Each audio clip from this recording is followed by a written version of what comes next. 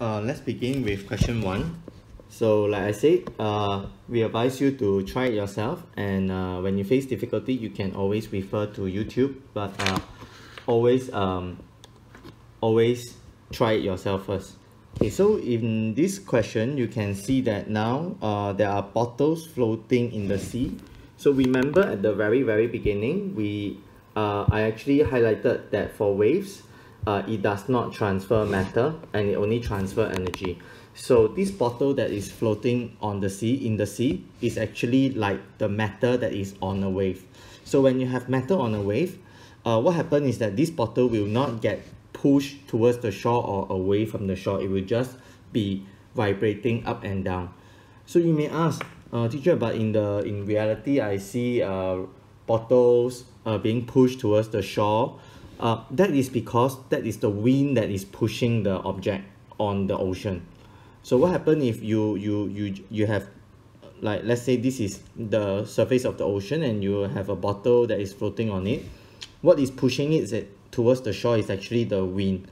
If there's no wind and there's just waves, what will happen is that your ocean surface will form something like that, and that bottle will be just vibrating up and down, up and down, up and down like that. It will not move. Okay, so let's continue with our question. So here you see these lines. These lines are what we call wave front. So what is wave front? Because your wave is actually three-dimensional, so it looks something like this actually, and when that happen, wait, let me draw it properly.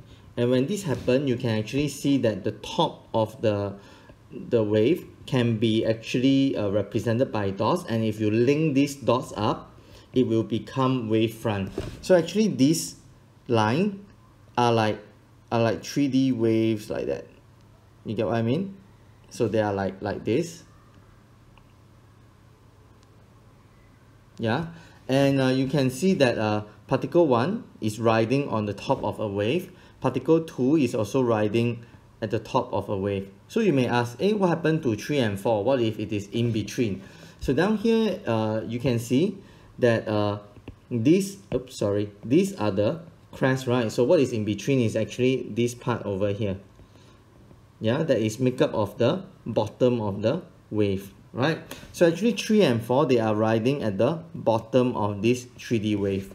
So down here, if you see which two bottles are on the same wave front, you can see that 1 is on wave front number A, and then 2 is on wave front B. So 1 and 2 are actually not on the same wave front. But if you look at 3 and 4, they are at the same wave front. It's just that their wave front is being represented by the bottom of the wave. So actually the answer is 3 and 4. Okay, question 2 here, you see a slinky. So if you remember at the beginning, we say that slinky wave, this one, your slinky wave, is actually one of the example of a longitudinal wave. But for this slinky wave, in order for it to become a longitudinal wave, you need to make sure that you are moving it back and forth. And you can see in this example, you notice that there is this region whereby the coil are pushing into each other. This is what we call a region of compression. And then you can see this part where the coils are moving further apart. This is what we call rarefaction. And these are telltale sign of a longitudinal wave. Okay, so which of these are longitudinal wave? Like I said, your L wave, the only example in your syllabus is sound, or the slinky that is being pushed back and forth. So in this case, obviously C is your answer. And you can see this question is being repeated again in 2012, just next year. So it is very important that you really remember what is a L wave, what is a T wave. So here, which wave are longitudinal? Like I said, the only example you have is sound or slinky that is moving back and forth. Now, not only in 2011 and 2012, you can see that in 2013, again, they're asking you what is an example of longitudinal wave, and of course, is B again. Yeah. Okay, question 5, they are asking about frequency, right? How do I know it is frequency? Because I see this unit hertz. Okay, this is a unit for frequency. Then you may ask me, teacher, what is this M? This capital M is actually a prefix. It actually means 10 to the power of 6. So this entire number actually means that the wave has a frequency of 100 times 10 to the power of 6 Hertz. It means that it will be 100 followed by 60 Hertz. What does it mean? It means that your wave actually produces 100 million waves in 1 second. So it means that it produces 100 million waves in 1 second. So it is very high frequency. So down here they are just asking you what is megahertz. Amplitude, the unit is actually in meter. Speed, meter per second. And for your wavelength, it is a length, so it's meter. So for frequency, this is your hertz. So that is your answer. Okay, let's continue. This is question 6. So now I have a slinky again. 2 slinky in fact. One slinky, it is vibrate up and down. The other slinky is vibrated back and forth. So remember when I said that slinky wave, okay, can serve as both L wave and T wave, transverse or longitudinal, depending on how it vibrates. So if I refer to my notes, in order to decide whether or not it is L wave or T wave, all I need to do is I need to compare direction of vibration versus direction of wave travel. And if it is perpendicular, it is transverse. If it is parallel, if they are parallel, then it is longitudinal wave. Okay, so let's see which one it is. So down here, this is what we call the direction of vibration. This one is the direction of wave travel, and you can see that these two highlighted thing is showing you a perpendicular, right? They are perpendicular each other, so I know that this is your T waves. And now if I look at it here, this is back and forth. Then after that, direction of wave motion, it is also left to right. So this is what we call parallel to each other. The pink one and the blue one are parallel. So therefore it is L waves. Yeah. So once we know that, then spring X, it is transverse. Spring Y, it is longitudinal. So the answer is C. Quite easy, right? Okay, let's move on to the next question. Which statement defines the speed of a water wave? So a water wave is a T wave or a L wave. So refer to the notes. T wave or L wave. Yeah, okay, I think you already know. So once that is done, then I will need to look at it. Okay, let's look at A. Distance. Well, is speed a distance? No, right? So this one is out. Is speed again the distance? No, right? Speed is meter per second. Distance is meter, so no. Then I look at C. Distance in 1 second. Could be the answer, but let's look at D first. D, the distance in 1 second also. These two may be the answer. So let's decide whether C or D. So the difference between C and D. And you will notice that the subject is different. In C, we are talking about how a particle of water moves up and down. Whereas in D, we are talking about how the wave front, in this case, your wave front is a crest, right? You can think of it that way, that how a crest moves along the surface. So what is the difference between these two, C and D? Now, I'm going to show you a animation. Now, I'm going to analyze C first. C says that the distance that the particle of water move up and down in 1 second. So what does it mean? Now, what it means is that, let's take a quick picture. We are going to focus on this guy over here. This is how one particle of the wave is moving up and down in 1 second. So if you look at the animation, you can see that this green particle is like moving up and down, up and down. The distance refer to the vertical distance. Now this is not the speed of the wave, right? In fact, there's no official name for it. Yeah. So what is the speed of wave? We will be looking at the crest of this vibrating rod. So let me take a series of picture. 1, 2, 3, 4.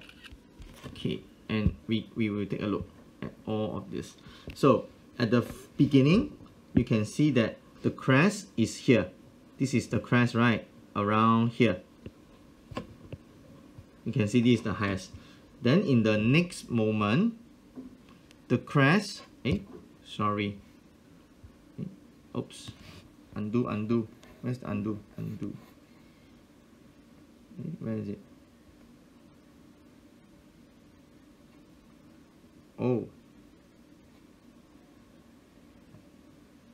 Okay, this picture is taken at the wrong time. How do I delete this? Okay, don't see this picture. This picture is not taken there. Okay, so let's begin again. So after I take a series of picture, what you need to see is that this is the crest, right? This one is the crest, correct? And then as the wave continue to move, you can see the crest has moved to more to the right. Initially, the crest was around here, right? This is originally. And then after that, you can see that the crest has moved out of the window. Initially, the crest was here, then the crest moved here, and then the crest moved here, and finally the crest is here now. So the speed of wave actually refer to how far the speed of the crest. So it's the distance that the crest move over the time. Yeah. So this concept a bit hard to actually explain without a demo. So if you are still having problem understanding your question, please let your teacher know, and he or she can we can explain it in class better. Okay, question 8 is basically just a recap of the slinky, and you can see that it is very similar to your question number 6, right? We say that if the slinky is vibrated up and down, it's a T wave. If the slinky is vibrated back and forth, it is a L wave. And in this N-level question, it is just a reverse, right? How do I produce a T wave? Well, I have to vibrate it up and down. How do I produce an L wave? Oh, I have to vibrate it back and forth. So what's the answer? D. Okay. So down here, you will see that the following question focus on checking whether you understand the terms used in waves. So what are the terms used in waves? Amplitude, wavelength, frequency, period. These are terms that are used to describe waves. So in the first question here, you can see that they are actually asking you what could be measured by this ruler. So what happened is that if I blow it up, what you are seeing is that you will have two axes, and that you have this wave that is going through. And what happened is that they are asking you if now I put a ruler here, what I can measure. And basically you can actually measure this to this. What is the distance here, right? So actually the distance here is actually what we call 2 times of the amplitude. Yeah, we can see the options. So let's start from D for Denmark. Wavelength is basically peak to another peak. This is one wavelength. Or you can take it as the bottom to the bottom. This is also one wavelength. Or you can treat it as from here all the way till here. It is also one wavelength. So obviously it is not D. Speed of wave, you cannot use a ruler to measure speed. You will need a stopwatch as well. Period is basically the time taken to make one wave, so you definitely need a stopwatch.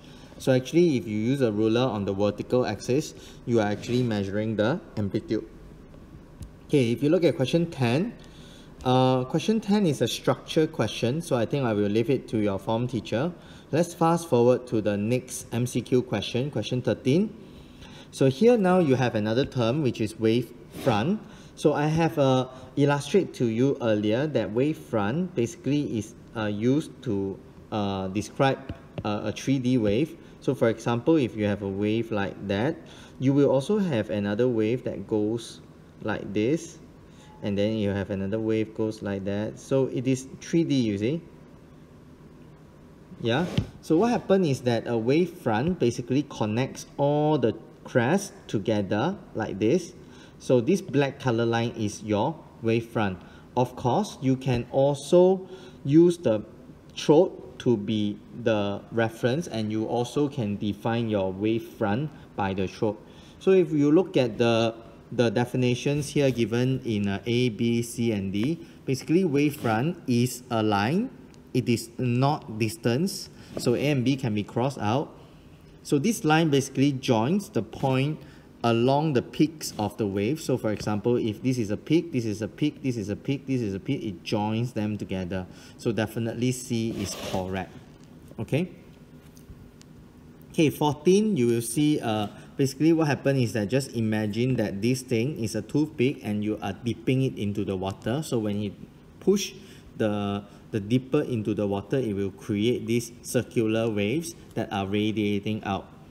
Yeah, so what happened is that here they are asking you which wave property describes the number of wave passing x per second. So they are asking for number of wave in 1 second. So that would be your frequency.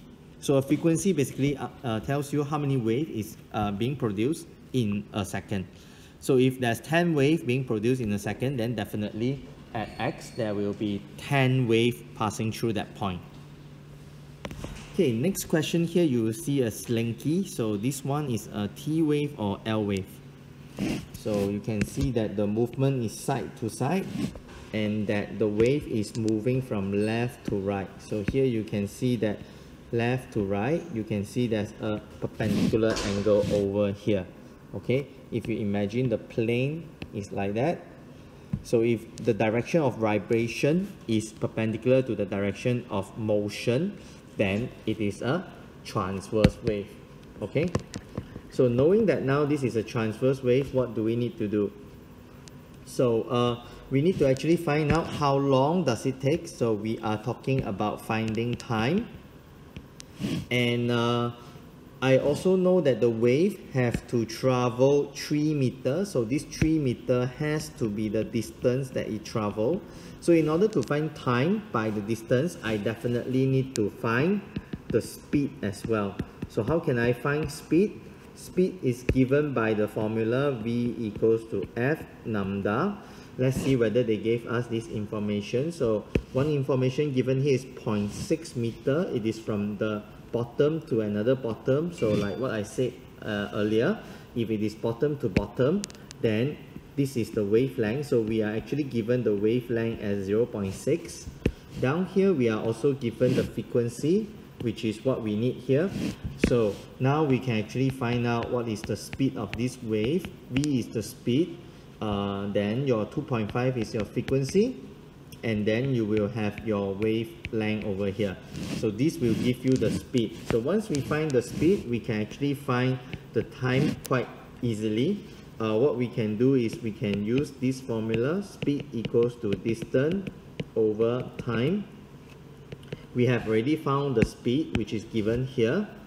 So we can put down here 2.5 times 0.6. And then the distance we need to move is 3 meters given by here. The time we need to find, so therefore it will be the time will be given by 3.0 divided by 2.5 times 0.6. So if you work out this expression, you'll be able to find the answer.